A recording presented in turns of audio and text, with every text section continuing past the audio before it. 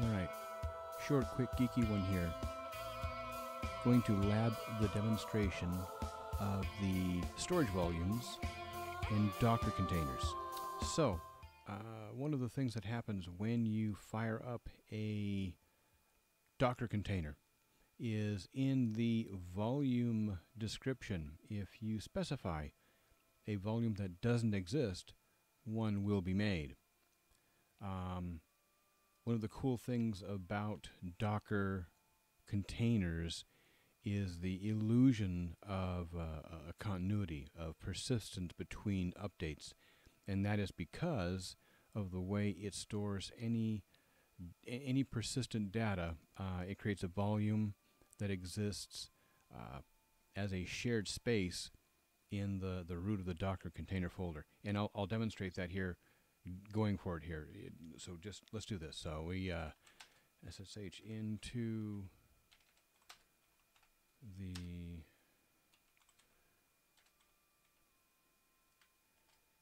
container here.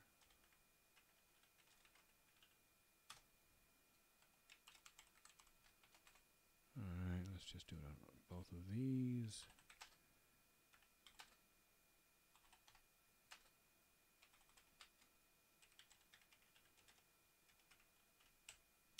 All right. Good. So, let's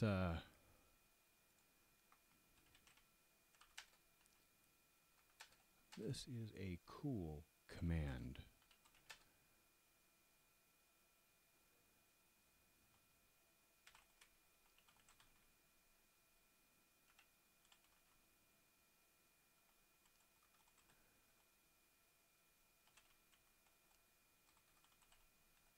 Alright, and this will not work.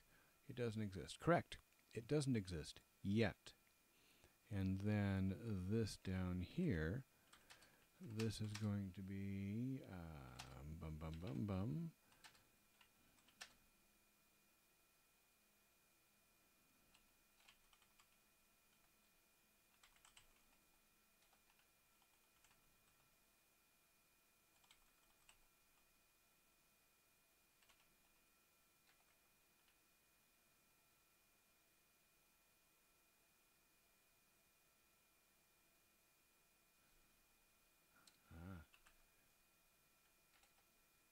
that's what I was seeing. I typed the one on the top wrong. There we go. This actually needs to be a hyphen because this is a folder. So, in the root directory of the server here, in this server, in the root directory, I've got a folder called Docker Pods for the Docker pods. Imagine that. And the pod named PiHole currently doesn't even exist, and especially the directory inside of PiHole called etc PiHole also doesn't exist yet. So what's going to happen is I'm going to install PiHole using a single script here. Let's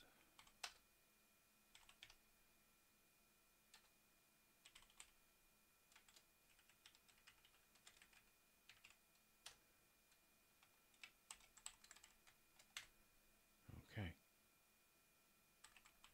And I will use Nano, which is the greatest file editor of all time. Prove me wrong. Let's go ahead and grab that script. This script will be on my GitHub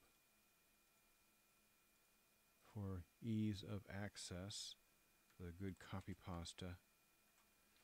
And then let's make this executable, and then let's execute it. So here's what's going to happen. As soon as I execute this, it's going to do some things, and towards the end of that, it will create a Docker container using a form, using a Docker Compose form, a YAML file, and as it creates that, 2 folders will be created in these 2 directories that I'm currently watching. They will fill up with actual files, and those files exist in 2 places. Those files exist on the server, which is where the context of these windows here. Let's color these a little bit differently. There we go. And let's make this the blue. Okay. So these here on the left, their context is they are the server looking at directories that are in the server. And what we're going to do is the blue window on the right, as soon as it's done installing, I will exec into the container. So the context of the one will be in the container. And you'll see that the directories outside of the container are mirrored inside the container. The reason that's important is because the container can be blown away anytime. It can fail, it can be restarted, it can be refreshed, it can be grabbed, a brand new fresh copy, this one killed and restarted, and there will be no change in the service except for the actual transition time. But there's no need to reinstall anything. That's the beauty of the containers. They're running all the time. They never need to be installed because they are created as a running image. It's awesome. This is the magic of cloud here. Okay, here we go. So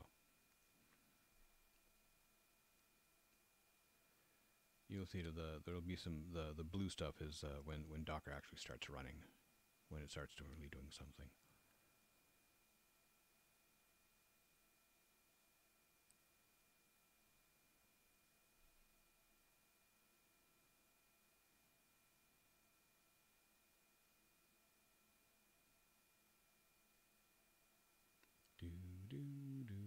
Here we go. Here we go. Here we go.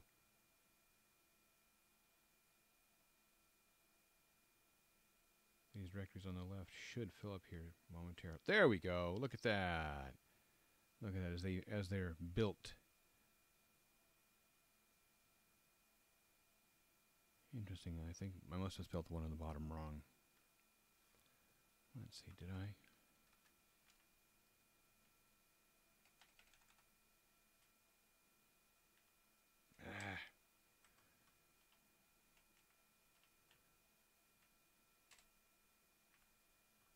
Oh, Pox. Docker Pox. Why didn't you guys tell me?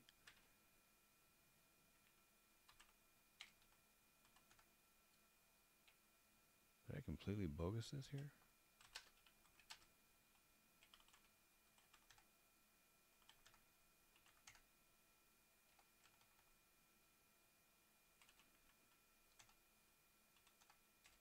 All right.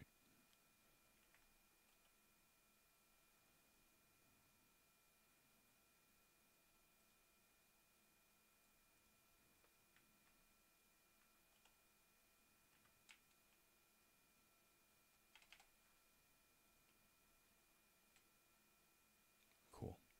So these 2 windows are doing a watch inside those directories. Now what I'm going to do here is we're going to exec into the container.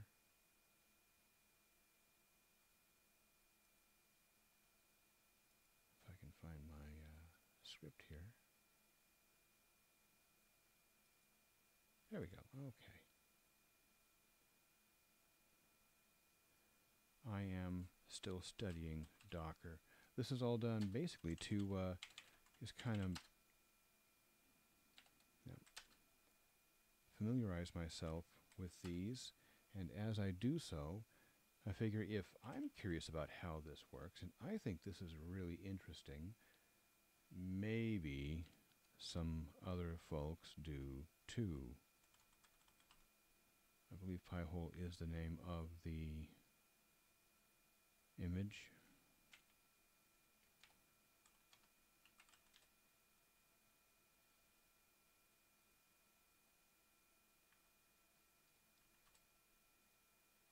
Yeah, PiHole. Okay.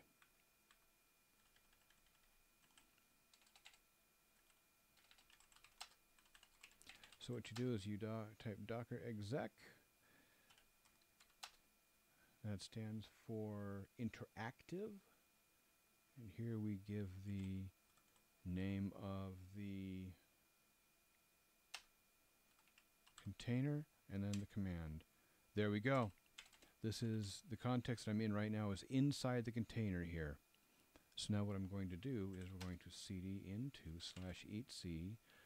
/etc/PiHole, and we're going to look at this. This is the exact thing. Now watch this. Let's touch one test file.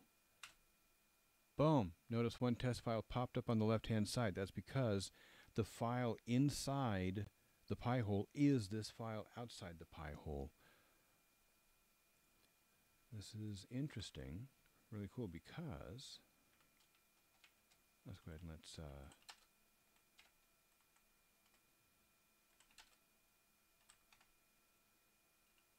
all right, and that's cool, and let's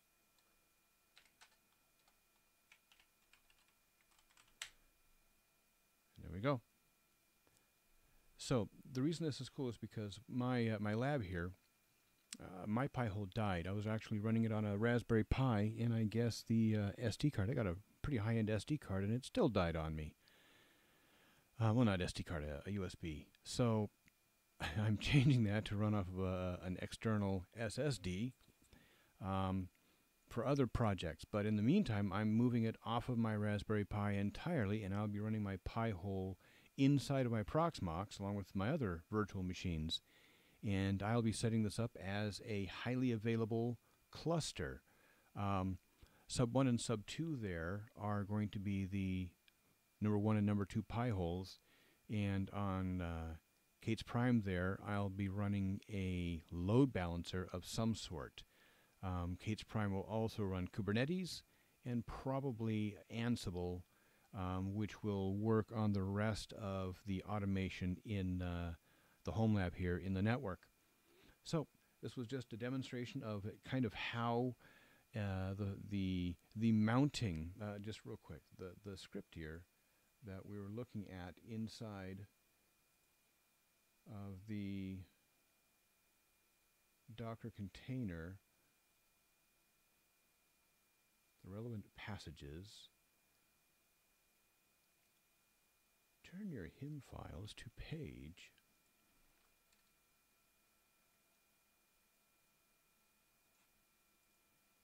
Right here. So this is the Git account. This is the file on Git, and right here is the magic that we just saw. This mounted slash in the host is on this side, and in the guest, the actual Docker containers on this side. So on the host, we had etc PiHole and etc DNS mask. Inside the folder that hosts this Docker, this manifest that institutes the Docker when run through the Docker Compose.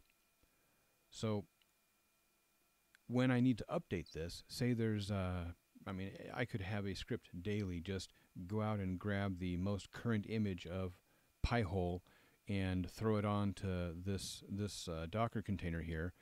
And as long as these two folders match up with what's already existing, the PiHole will just continue to run, and it doesn't know that it was ever down. It'll just keep running because everything that its memory basically is externalized here. It has no internal memory. It's read-only.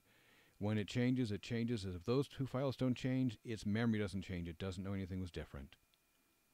So, have a great one, guys. Peace.